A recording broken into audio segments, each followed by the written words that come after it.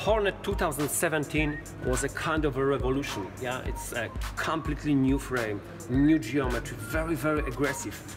A hardtail, freeride hardtail with 65 head tube angle. That's something amazing, and people love it. The people love it. It's not a lightweight frame, it's a pretty heavy frame, 2.8 kilograms for a hardtail, but it's unbreakable. It's perfect for a heavy duty riding. You can use it for anything. Yeah, you can put here also the double crown forks and ride it downhill if you want. After a success of this frame in 2017 and a pretty big success of the bike, which finished very quickly, and a lot of people was asking for this bike, but we were out of stock, unfortunately. So now for 2018 we are making two models. Yeah, the first one, the Hornet Pro, it's with the same scout green frame color like in 2017, but the bike is definitely upgraded a lot.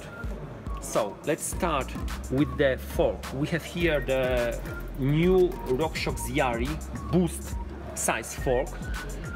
In this case it has a 150mm travel. We have the adjustable seat post.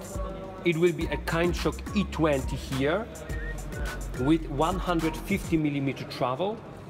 We still have here the big 2.8 Minion DHF tires with a good quality, the best quality compound. Yeah, we will have here the nitro handlebars, 780mm, the roots grips. We are using here the level brakes. The whole drivetrain is based on the SRAM NX group, but we have here, as you can see, a two-piece crankset, which is a quite big upgrade because now the crankset will be a really strong connection. No more ICs anymore. No more ICs anymore in this bike. So the whole bike now is much stronger. You can trust it. Yeah, it's a trustful bike without any weight. For those who want to start riding Hornet, who want to spend less money but still have a reasonable bike which can be taken out of the box and used for heavy duty riding, we have the cheaper version, this with the black color frame and the black color components. This one, of course, it has the same aftermarket Hornet frame. It has the very strong, not the sophisticated, but the strong, simple RST Storm fork.